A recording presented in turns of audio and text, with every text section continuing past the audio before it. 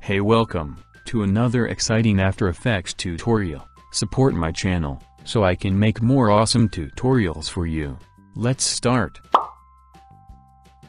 So, today we are going to learn Precompose, green screen and track motion. So let's begin with new project.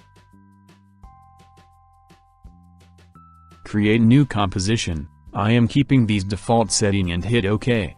Now select text and type any text you want.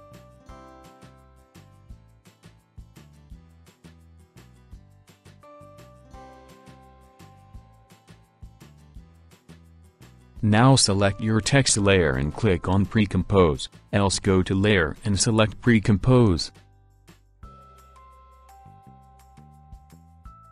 Change your Precompose name if you want, and hit OK. Now you can see here text layer name has changed to Precompose. Let's double click on that. It will open a new window named Precompose. We will talk this about later. Let's focus on our first composition. Here we are going to duplicate our text many times. To duplicate, press Ctrl+D. It will duplicate your text as much you want. Now hit Ctrl+A. It will select all text layers. Now make it to 3D layer, and hit P. It will open position. Now change its last value to 1, 2, 3, and so on.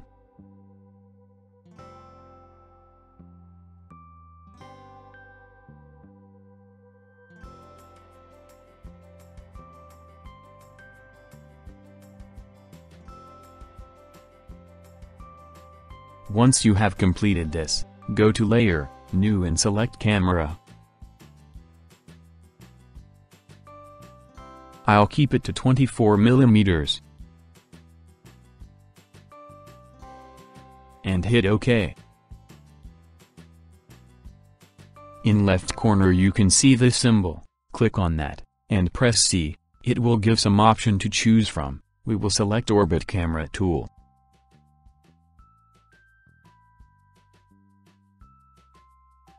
Now left click and move it. So here we have a similar like 3D text. Let's add some light. To do that, go to Layer, New, and choose Light. I'll keep color to white. Press OK.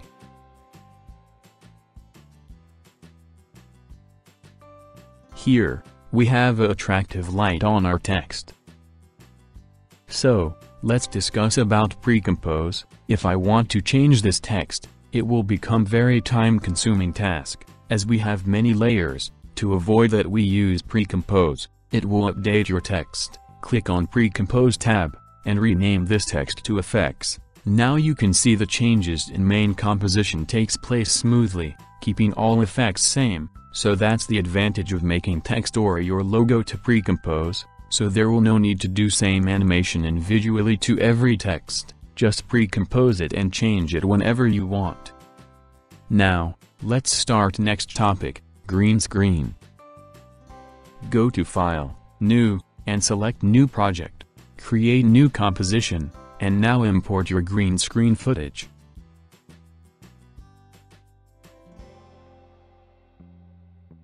Also import your background to place on.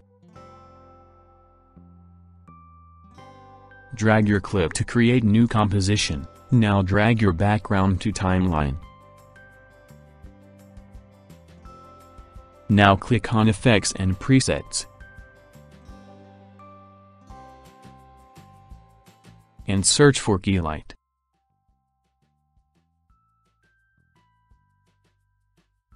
And drag it to composition or layer itself, as we have green screen, so change this color by using this color picker tool. You can play with these options to enhance your clip. So this is how key light works for green screen.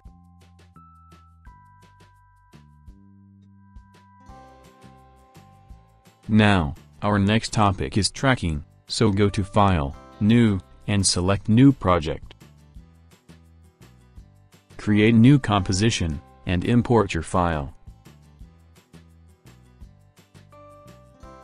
And drag it to create new composition. So here we have our footage. Now go to Window and enable your tracker. It will create a new tracker window on right side. Now go to Animation and select Track Motion. Here a track motion point is generated. Now go to Tracker window and enable this rotation and scale.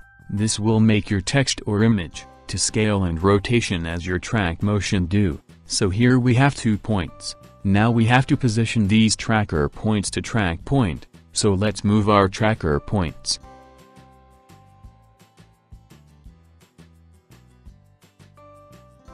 Here we have 2 little boxes. The inside box is to track our object, and second box will search the area region, and it detects frames by frame.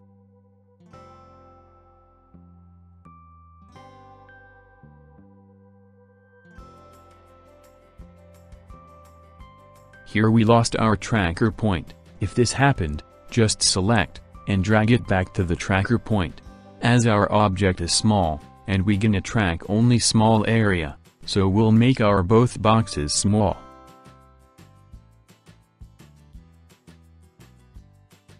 Now click on Analyze Forward. Now as you can see our track points are stuck to that selected object. Here our left side tracker is being lost because our track object has disappeared from footage, so we'll stop Analyze.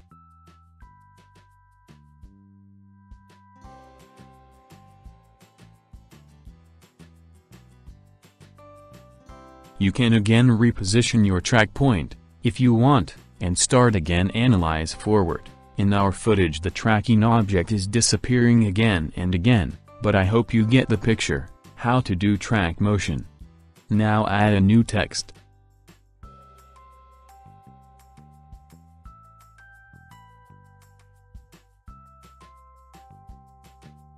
Go to the starting frame our footage.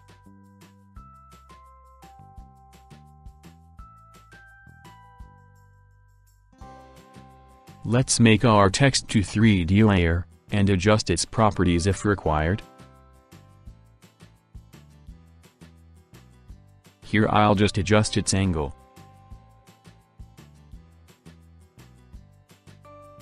Now go to Layer, New and select Null Object. It is just a place to hold your layer. It is just used for reference, so we will gonna apply all this data to Null Object. Let's go to Edit Target. We will select tracking data to our null object, and hit apply, and also select X and Y dimension. Now parent your text layer to our null object. Now you can see as the text is being tracked as by rotation, scale and position.